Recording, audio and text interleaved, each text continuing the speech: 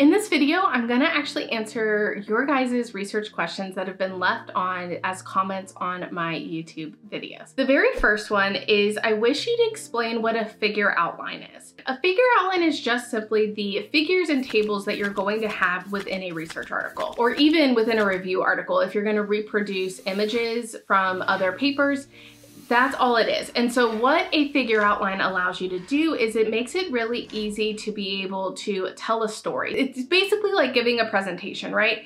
If I am in my results section of a presentation, all you're going to see is slide by slide is just my figures from my research paper or from my research study. And if you can do that, look at a figure and explain the conclusions that come from it, then that's all you're really doing in creating a figure outline, is just creating those visuals so that you can then just talk through it instead of having to write through it first. If you look at any research paper, just look at the visuals that they have, whether they're figures or tables. What you should be able to do is actually tell the story of the research article to another person.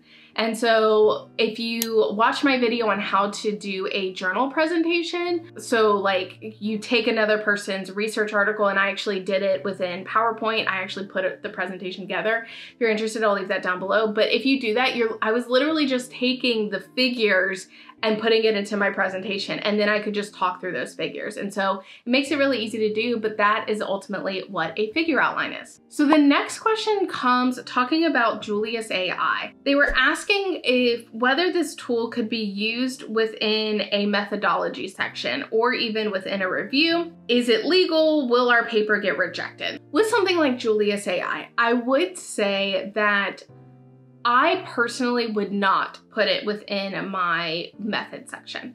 What I would do is I would use something like Julius AI, generate the code, and then I would run the code again through my own Python or R. Julius AI now does R. I would run it through my own system to make sure that it is accurate. I would make sure that I understand the code that was generated. And so I'm using it to help me develop code more quickly, not necessarily to actually do my data analysis. I think this is really important because if you just say you're using Julius AI, there can really easily become questions of like, okay, well, did you understand what it was doing to your data? Is that actually, are the conclusions you are generating accurate to how the data was analyzed?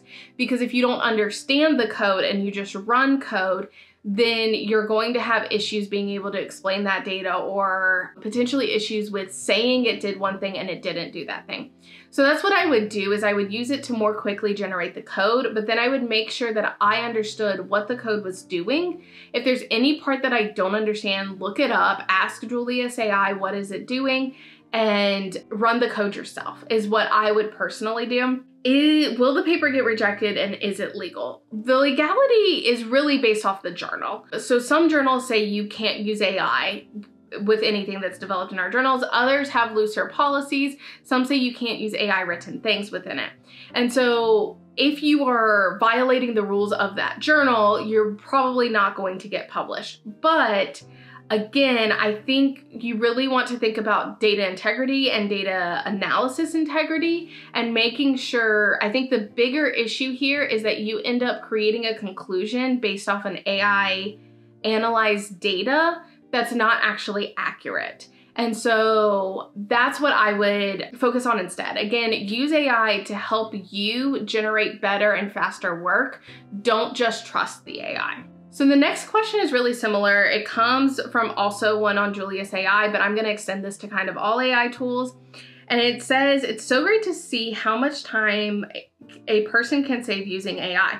But the question that comes to my mind is it safe to use AI? Is there a potential to steal your data or your scientific discovery? So this is more of a question about if you are giving the AI information, can it take it and someone else can learn your scientific discovery from it?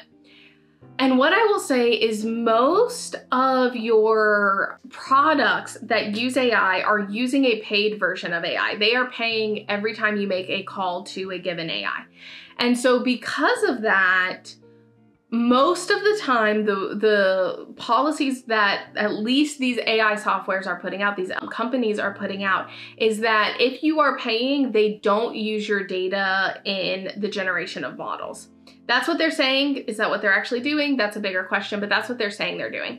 So in theory, if you are using one of these softwares, it should not, the AI model should not be being trained on the data that you are providing to it. If you are using free ChatGPT, that is different. That is a research use. It's meant literally to gather data on how to become a better LLM. So if you are using free ChatGPT, I would be more concerned about providing that. It is most likely going to be used to train that LLM. Now, should you worry about it stealing your data or stealing your scientific discovery? For me, this is always such a curious one because it's really common in my field to present your data at conferences before it's published. And I have papers that are still not published that I presented at conferences almost 10 years ago at this point. And so what I would say is I am not as worried about someone stealing my scientific discovery from using an AI tool personally. And this is because in chemistry or in biology, you have to go and collect that data and you have to be able to analyze that data. And so even if it sparks an idea, it doesn't necessarily mean someone's going to be able to go and do that. And if they do that, they're probably going to do it in a different way than you did it, just because of the resources they have available. So for example, if I do a study on steroid analysis biomobility and I present it and someone else before I publish it takes it and goes and takes it and it's like, okay, I'm gonna do this project real quick.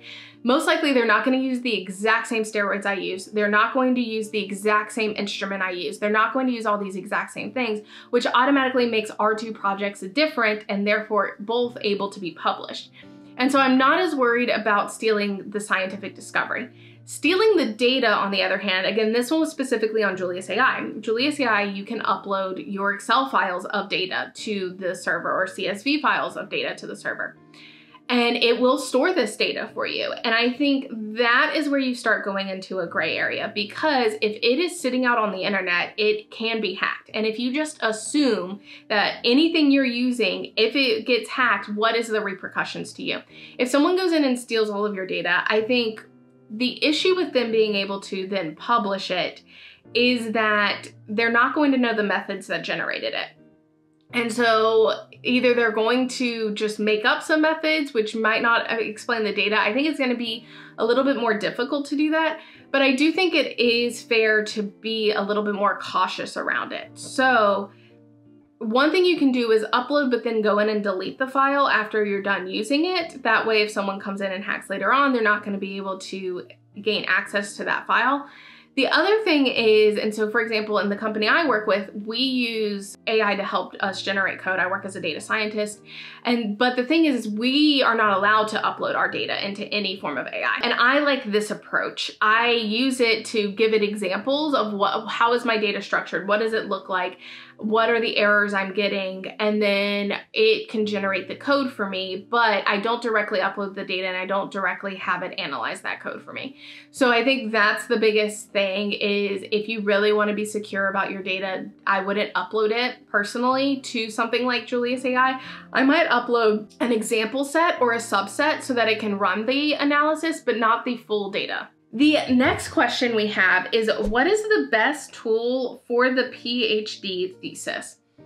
And I'm not exactly sure how to answer this question specifically because there's so many steps to a PhD thesis. So are you trying to generate your idea? Are you trying to write your thesis? Are you trying to identify literature? Any of these things. And I would honestly say first, learning how to write a PhD dissertation or thesis is going to be the most important step. And so for me, I have the Scientific Dissertation Academy. It's now a part of my Research Mastery Academy if you're interested. That is what I would do first, is learn how to actually write your dissertation. Then you can use AI tools to help you with that. So if you're trying to organize, I like organizing in Notion. I know that my literature organization Notion template, people have used to organize their literature for their dissertation. If you're trying to find literature, if you struggle with search engines, use something like SciSpace, Elicit, Consensus. There are different videos that I have on my channel comparing those if you're wondering which one's best for you. I don't like telling you which one is best because you're gonna have a different research workflow than I have. And so what works best for me may not work best for you. And what I try and do on my channel is say, this is what's possible with these tools. And a lot of people can very quickly go, oh, I know that I like this flow better, or I really like this feature that this one doesn't have, things like that. If I say this one's best, half of you are gonna come for me and be like, well, I like this one better. And I'm like, yeah, that makes sense because you have a different research workflow than I have. So that's what I would do for finding literature. If you're really struggling with the writing process, first, learn how to write a dissertation, learn how a dissertation is structured, learn how to do your paragraphs, all of that, which is gonna be helpful because it's gonna be very similar to learning how to write research articles too. If you're struggling with like writer's block, then I would go Yomu AI, Jenny AI. If you're struggling with editing and being consistent, if you have to write it in English, you're struggling with the English language, I would go PaperPal, I think is one of the best for that specific, for meeting those concerns. And so that's ultimately what I would likely do. Those are the different AI tools I would use. I don't think there is one AI tool that is like, this is the AI tool for dissertations, just because there's so many different ones and there's so many different categories of AI tools there. So the next one is it ethical to use ChatGPT only for language editing, checking grammar, or paraphrasing a sentence? And I would say yes, it is ethical to use ChatGPT for editing. I don't see this any different than using something like Grammarly, Pro Writing Aid, Microsoft Spelling and Grammar Check, anything like that. The one caveat I will point out is with ChatGPT, if you ask it to edit for spelling and grammar, it's not usually only going to do that. Typically, it likes to just rewrite things. I think it is a little bit harder to do that. I would personally not use ChatGPT for that. I would use Grammarly, has an AI built in that does really nice rephrasing of things. PaperPal has spelling and grammar. The other thing that is kind of nice about that is if you're in the biology, chemistry world, they tend to be able to identify the scientific words a little bit better. But I would use something that is a little bit more controllable and you can see the suggestions before you click on the one that you want to implement, than ChatGPT where you submit something and then it rewrites it, because to get to the prompting where it only does grammar and spelling is a little bit more difficult to do.